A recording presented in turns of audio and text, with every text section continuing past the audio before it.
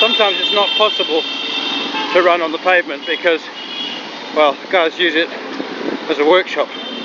So you kind of got to mix it in with the traffic. We're in Khulna. I'm heading towards the river at the end of the road, I'm told. And I tell you, hello. Hi mate. How are you? Yeah. How are you mate? Good, good. Yeah, thank you. Bye. Enjoy. Thank you, thank you. I can tell you,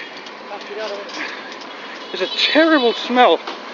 Can't see what it is yet, but it smells like death. Oh dear. I see it coming up. Oh my word.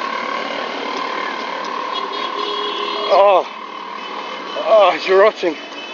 Oh, I just tell you, you can be very grateful my smell cam is broken. Wow. You know what though? Apart from the smells, it's really charming. I mean, a bit hectic getting in with the traffic. Hello? How are you? Well, oh, crossroads, dangerous. Oh, junction. Got through that one. Anyway, I'll see you at the river. Okay, I've run about 3 kilometers from our hotel, which is just out in the centre of Khulna, and I've reached my destination. That looks great. Fresh fruit. Lovely. But what I was heading for was the river, which must be down here because I can smell fish. And it smells fresh too. Well, fresh to a degree. I've never been here before, so you're sharing the adventure with me. In fact, there's only ever been one test match in Khulna.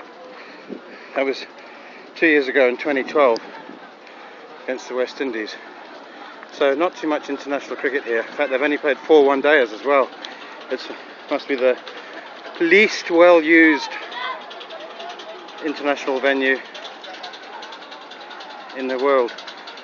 I don't know whether that looks very safe to me. They couldn't get any more people on that ferry if they were paid to.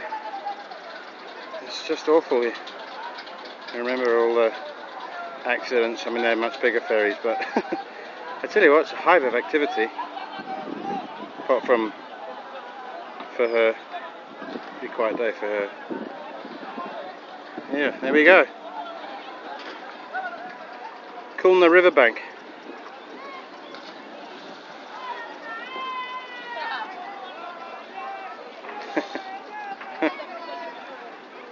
I will not be joining him for a swim.